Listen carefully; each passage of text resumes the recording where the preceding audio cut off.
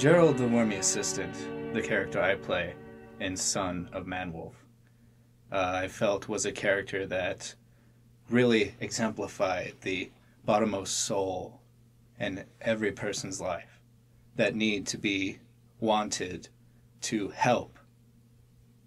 He was a personification of, I believe, everyone's innate desire to be needed and wanted.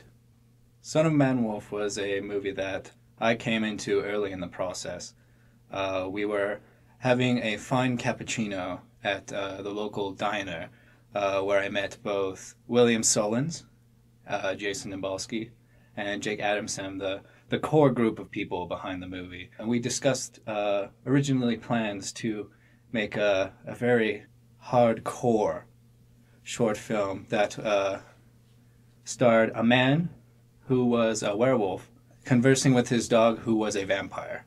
As a fine actor, it is a job, so I tried to leave my emotion on screen and not take it home with me. As it were, my death scene, my final throws against the Manwolf, it was something that I couldn't help but take home with me. As we left the set that day, a tear rolled down my cheek, and I knew that we were involved in something special. The young Jeremy Adamson coming into his own as a true character actor, one of the greats, a very goofball of the highest order, as it were. And I did have the pleasure of working with him in most of our scenes, I believe. I won't say that I had to carry him, but if you watch our scenes together, I am reining him in a little bit.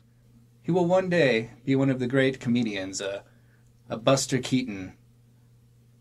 I believe when the public looks back upon my performances, the catalog of my career, they will find that Gerald the Wormy Assistant from the Son of Manwolf will probably be viewed as my fourth greatest performance. Third being, of course, Hamlet, that I played in a stock Shakespeare theater during my second year of culinary school. The second, of course, was my big break into Hollywood films as cop number 2 on the original Manwolf film.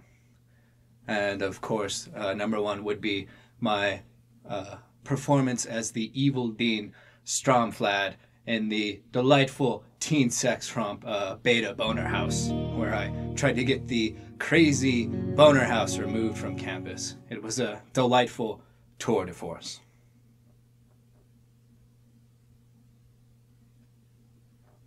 And I would like to make mention that my check has not cleared and I will need to speak with you after this taping.